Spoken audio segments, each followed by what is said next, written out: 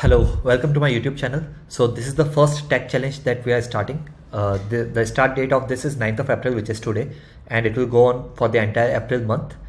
I have kept this particular challenge a bit easy so that I can understand my audience. At the same time, you guys can also get familiar with the process of it, like how to reach out to me, how to submit these challenges once you have done the task, what are the criteria that we'll be judging on. So it's a bit about getting started with the challenge series. That's it. Okay, so let's see. So this is the first challenge, that you have to create a color palette generator. You can do this in Android, React, Rails, Tailwind CSS, anything that you want.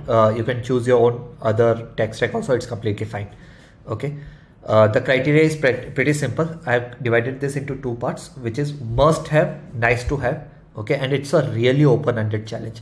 In must have, you have to randomly generate color palette. I'll explain you what it is. In each color palette, there should be 5 colors, and user should be easily copyable, meaning any user can easily copy color codes. Okay, so these are the must have criteria. I will show you the demo of this. What are nice to have? User can lock the colors. So for example, if there are 5 colors, I want to lock one of these colors so that when I click again generate button, then it should change only 4 of those colors and not all 5. So that's how lock works. I can download the color palette and the great UI UX. Basically, you should focus on UI UX in this because there is no backend. So UI UX should be powerful in this. Okay. I'll show you a demo. This is Coolors website, COOLORS.co. This is a really wonderful website. In this, how does it work?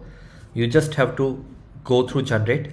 It has already started shown us 5 colors, right? So that's the color palette that we want, something like this. If I press space, it keeps on changing colors, space, and it will keep on changing colors. So that's the second criteria, that user should be able to change the color codes on click of a button or press of a key. And third is copying this. So if I click on this, I can easily copy this, color copy it to the clipboard. Okay, so these are the 3 must have criteria. Now let's go through the other 3 which are nice to have. First one is locking the color code. So for example, if I lock this color code, now if I press space, this middle color code will not change. So that's what locking means. Second is downloading these. So for that, they have given this export option in a lot of these ways. You don't need to do all of these. You can simply download in anything that you want. Image would be the easiest. For example, I have already downloaded one of these, which is this. This is the color palette that I have downloaded. So second, nice to have, it should be downloadable. And third, UI UX should be easy. So this is a really nice UI. The UX is easy, that on press of a space, I can change these colors. So it's a easy task.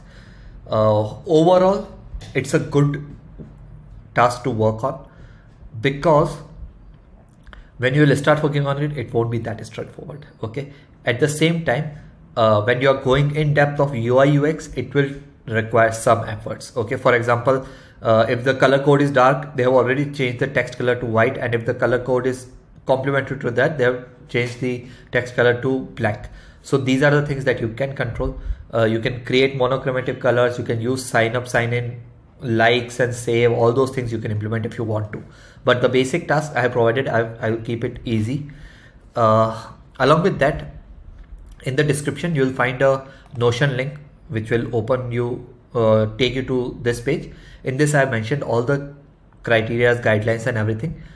Feel free to have a look at it. I have also mentioned the references, tech stack, timeline of this. The entire project should take like 5 to 8 hours. That's what I'm thinking. Submission guidelines, the code should be submitted on GitHub or GitLab, anything where it is open source.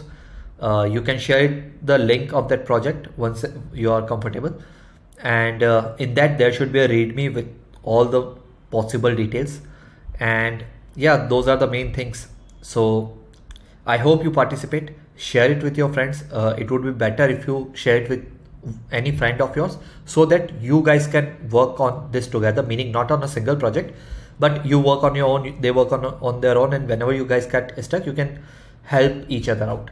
So that's another criteria of moving forward.